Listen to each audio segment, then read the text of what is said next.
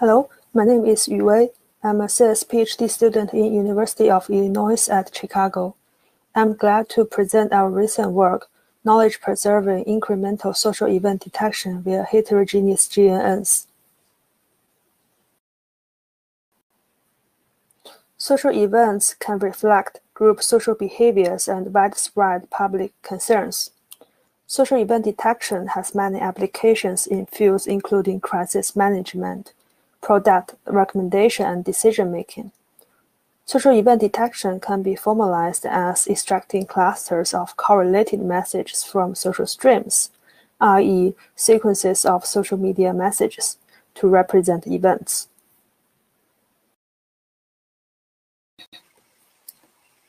The complexity and the streaming nature of social messages make it appealing to address social event detection in an incremental learning setting, where acquiring, preserving, and extending knowledge are major concerns.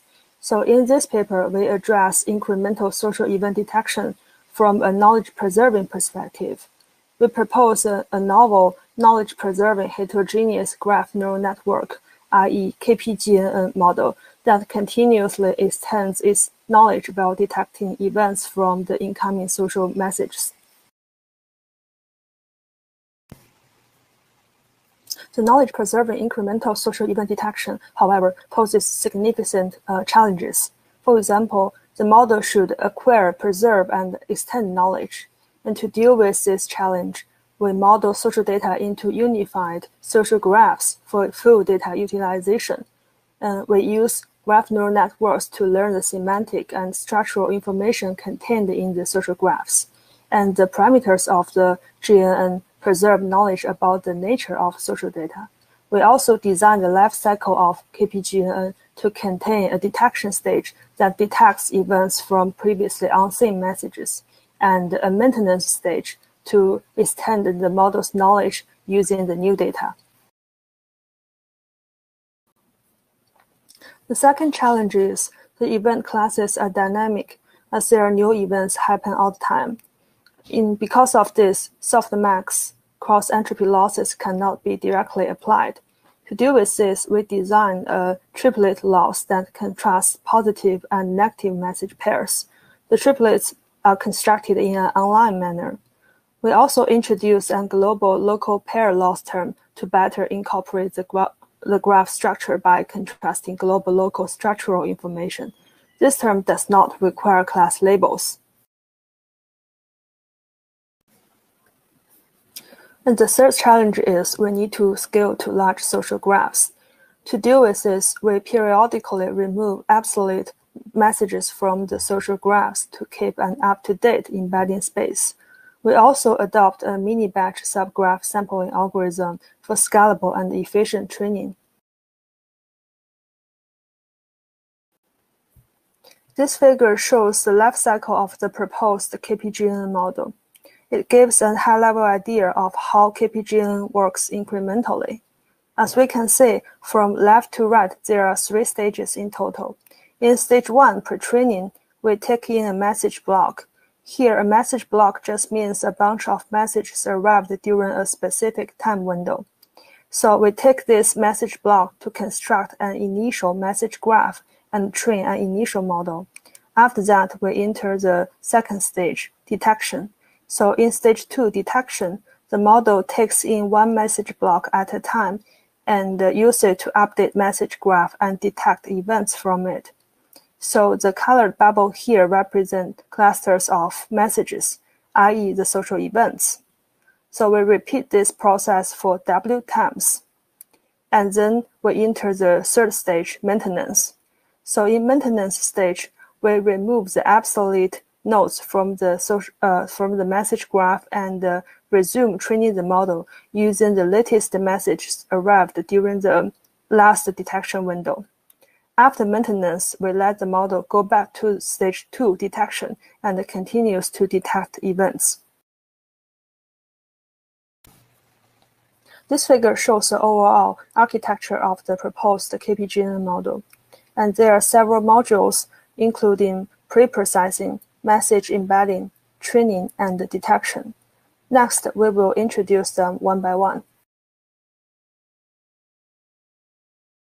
During preprocessing, we aim to model the complex, noisy, heterogeneous, and dynamic social messages in a way that can fully utilize data and facilitate further processing. First, we leverage heterogeneous information networks, i.e. HINs, to model various elements in the social messages, including words, named entities, user IDs, along with the message IDs into a unified heterogeneous social graph, as shown in Part A of the left-hand side figure. We add an edge between an element and a message if that element belongs to that message.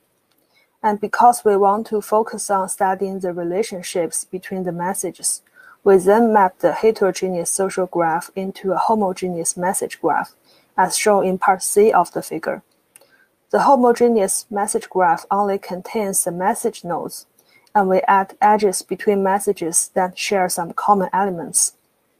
In this way, the homogeneous message graph preserves the message correlations. To leverage the natural language semantics and the temporal information of the messages, we construct an initial feature vector for each message, as shown in Part B of the figure. It is worth noting that the graphs are not static. When a new message block arrives for detection, we update the graphs by inserting the new nodes and edges and remove the obsolete ones.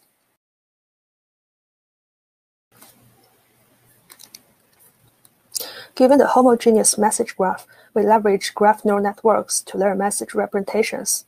We adopt the graph attention mechanism as it does not assume a fixed graph structure, and that allows KPGN to work incrementally. Note that the KPGN preserves knowledge. The learned message representations encode the natural language semantics, temporal and structural information, and the model parameters preserve the model's cognition about the nature of the social data.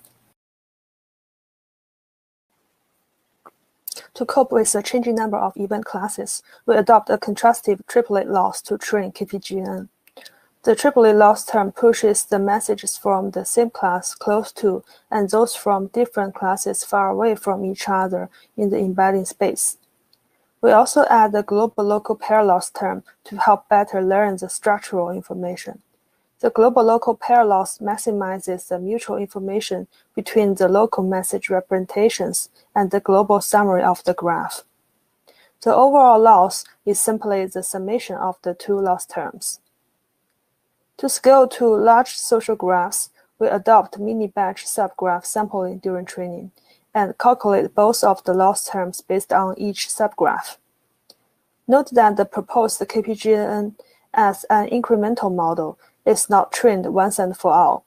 Instead, we periodically resume the training process in the maintenance stage of KPGN's life cycle to keep the model's knowledge up to date. In the experiments, we adopt two datasets, which are the Twitter dataset and the Maven dataset. The Twitter dataset contains around 70,000 manually labeled tweets related to over 500 event classes, spread over a period of 4 weeks. The Maven dataset contains over 10,000 messages related to over 150 event classes. As to the evaluation metrics, we adopt NMI, AMI, and ARI. We compare the proposed KPGN model to general message embedding and similarity measuring methods, including word-to-vec, LDA, WMD, BERT, and BiLSTM.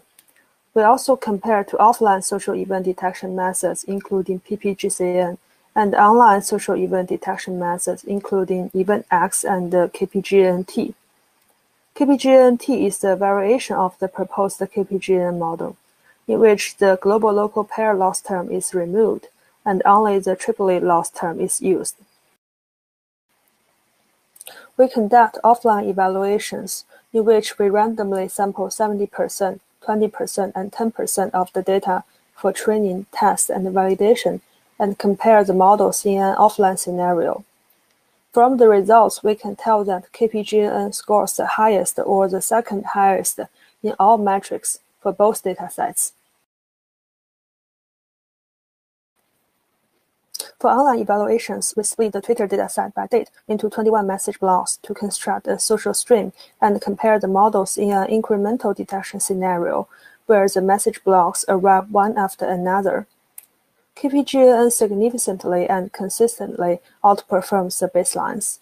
For example, it achieves relative performance gains in NMI by up to 27% over event X, up to 19% over BERT, and up to 67% over PPGCN.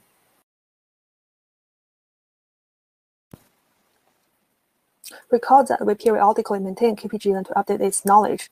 A study of different maintenance strategies shows that always use the latest message to reconstruct the graphs in the detection stage and resume training in the maintenance stage would give the highest performance, as well as the lowest time and memory consumptions.